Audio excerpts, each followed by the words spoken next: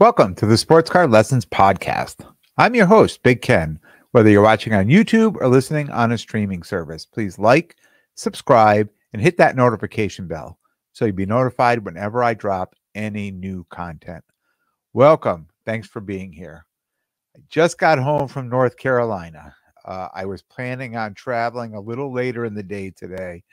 But after going down there on Tuesday and all the traffic I was running into, I did not want to be sitting in traffic on Sunday. So I got up bright and early, like 4:30 this morning, and jumped on the road. Just pulled back into Connecticut. And I know I talked about this episode going to be late, but surprise, you get to get it on time. So thanks for being here. I had a great time in North Carolina with my daughter and my son-in-law, especially the grandkids. And also we had a 90th birthday celebration that kind of lasted 3 days, but we partake. We were involved in it. How's that? We were involved in it for 2 days. And that was on my wife's side. So it was a pretty busy week down there. I would usually be talking about, a show or shows that I attended this weekend, but this weekend, even though there was a local show here, the Mohegan show here in Connecticut, because of the 90th birthday celebration, we were able to get a lot of things done in 1 week. I had to miss that show, but family was definitely more important, and it was a nice break too. And when I say a break, it was it really a break? Because that's kind of what today's episode is. The things that I was doing down there just to, stay in the hobby, right? Just be part of the hobby during the week. My last 2 episodes were a little negative. They were a little on the negative side. So I want to get back on that positive train and talk about some hobby wins that I had this week. And believe it or not, I had a number of wins this week.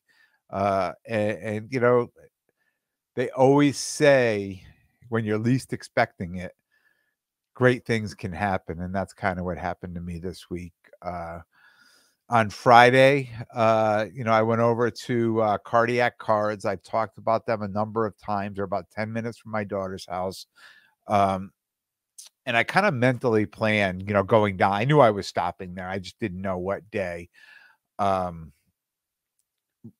But I knew I was going to be hitting that place. And, I went in, I got over there Friday, probably, maybe around 12:30, 1 o'clock. I went looking for my guy, Sam, who's the owner, who I visit with when I go down there. Looked around the store. I didn't see him. But I know from following him or them, really, I should say, on social media, they just opened a second location at the end of May at the, I don't know how to say the name of this town, Kannapolis, Kannapolis. It's in North Carolina. It's about 2 hours away from Apex. And I assumed that's where Sam was. I looked around. I didn't see him. So, I just started shopping. Seeing what I was going to buy.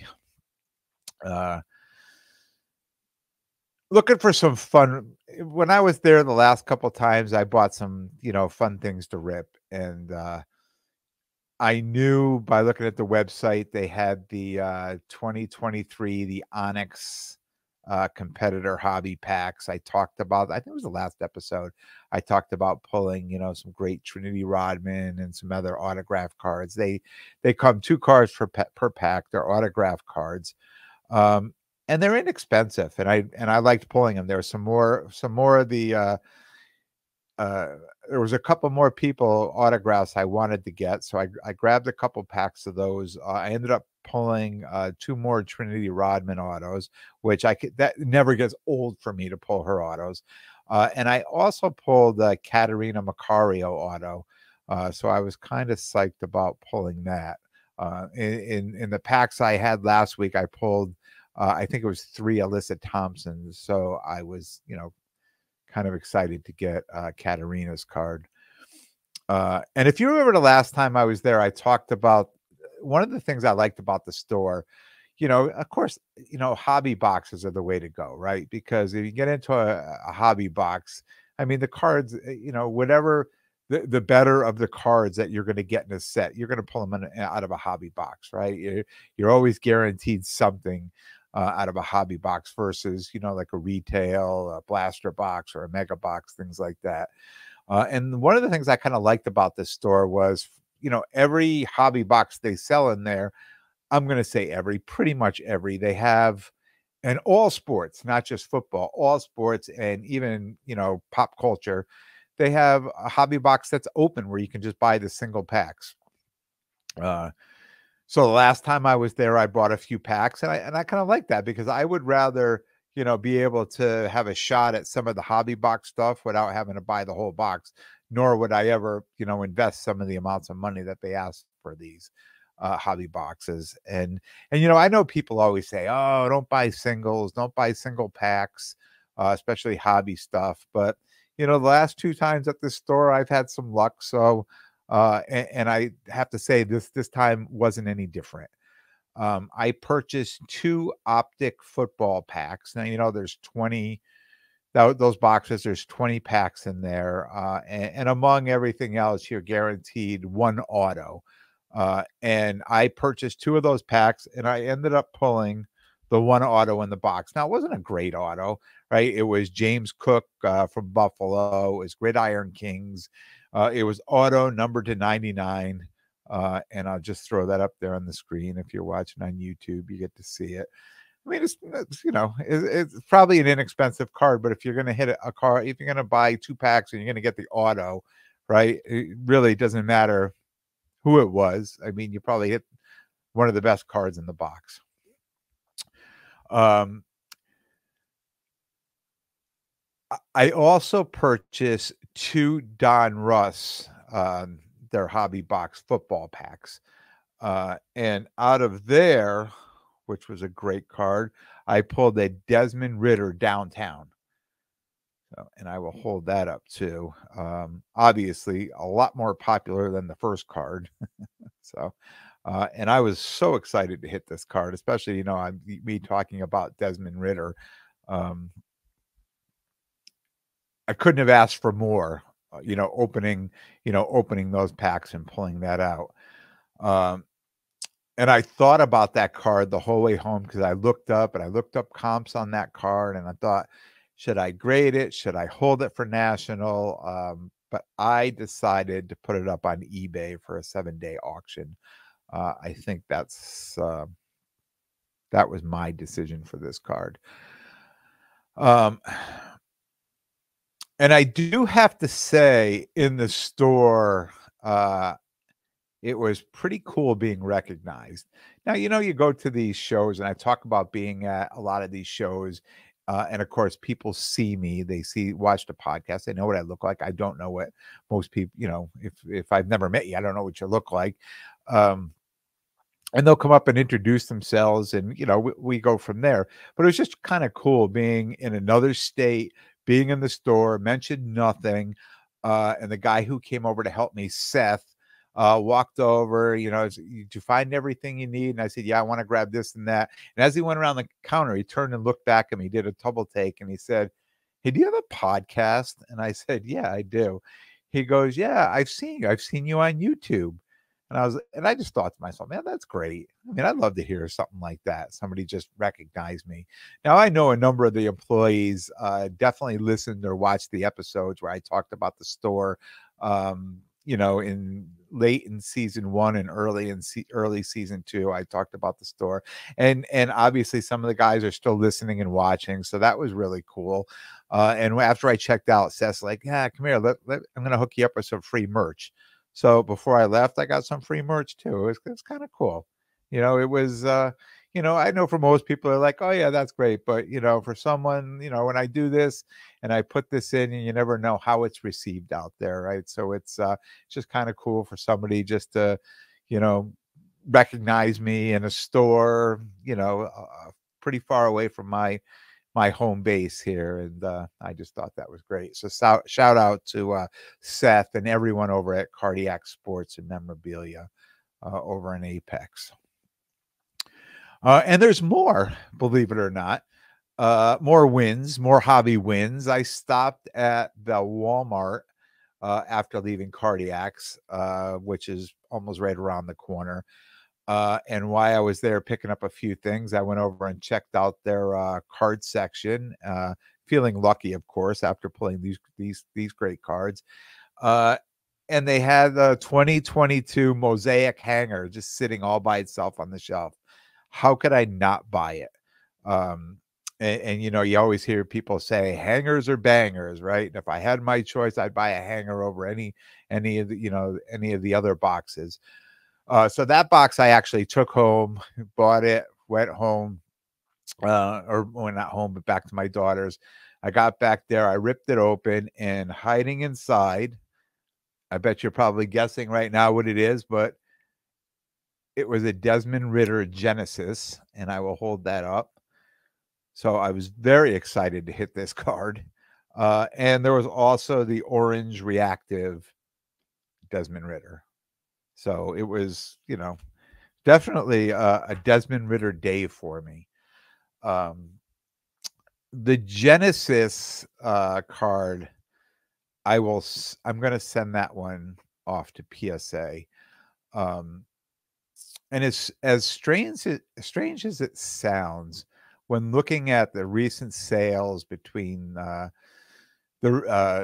Ritter, the Downtown, and the Genesis, it appears that the Genesis is more rare than the Downtown. I mean, there's just a ton of people selling Downtowns online for a very good price. But there's very few sales and very few people selling the Genesis cards, which to me just looks like it's a little bit more of a rare card. And it may be a card that I just want to grade and keep for now. Just one of those short prints that's really kind of cool. And maybe I'll just hold on to that one. But it was definitely an afternoon of wins. And I just want to say one more thing that happened on that afternoon. So about 2 weeks ago,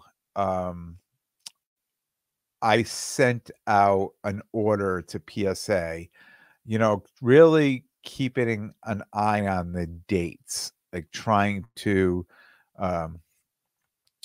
make sure whatever I'm sending that I want back for the national, that, it's going to make it back, and watching the dates. So the first order I had sent out to PSA, was the monthly special. I think it was called New Faces, right? It was 2022, 2023. And I sent that out. I needed to get that out before the end of May. And I think on June 1st, I sent another order, or pretty close, right around there. So that particular order had 20 cards, and I sent one with 40 cards. So when I was preparing to leave to go to North Carolina, I was waiting on some cards to come, and I'm looking at the PSA, and they're like, well, 65 days for, and I know that the turnaround times become, it's getting better. And I said, you know what, I had enough cards. I had 20 cards, and, that's on the bulk order. That's all you needed. I said, I think I'm just going to send these out on Monday or on Tuesday morning before I go. Just so I know they're there, and I'll know, I have a really good shot of getting them back. So while I was there, got home that afternoon, I when I left, those cards had been received, and they were marked up to grading on that first order of 20 cards. So those cards weren't even there 2 weeks. I mean, literally not there 2 weeks. Those cards were there a week and a half, maybe 10 days, 9 days. And I get a notification that your grades are ready. I'm like, my what? What is going on here? And I pulled it up, and yeah, they're already shipped those cards. So here it is Sunday, and I looked at the FedEx. That first order of 20 cards is going to be here on Tuesday. And here I was worried about the end of July, So The second order of 40 cards are already in assembly. They've already been graded. They're already in assembly. And those went out 4 days after the 20 card order. So another win on that one particular day, just knowing that, you know, these cards are coming back, and you know, I'm hoping for you know, I never want to look at the grades. I just want to wait for them to come, because it doesn't matter if I can see them there. To me, it just becomes more exciting that if I get this box and start pulling them out one at a time, you know, it's almost like scratching a lottery ticket, right? You know, you could just scan it in the machine and, you know, see if it's a, or you can take the time and let the excitement build up. And I enjoy on the PSA orders. I enjoy the excitement to build up. So yeah, it was another win on that day with this PSA order coming back so quickly.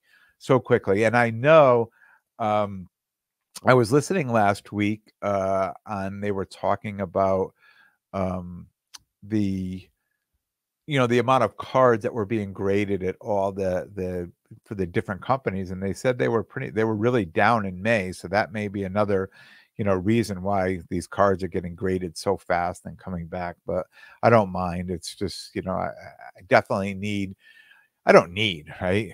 But I definitely want, there's a number of these cards I want graded and ready for sale at the National. So happy to see that. I did come home to 5 Parkside NWSL hobby boxes that I pre-ordered back in early May. So those just shipped, and of course, you know, everything happens while you're away. I came home to a pile of packages, but this was by far the one I was, you know, pretty excited about. I'm looking forward to digging into those boxes tonight and see what I can see what kind of fun I can pull out of those boxes.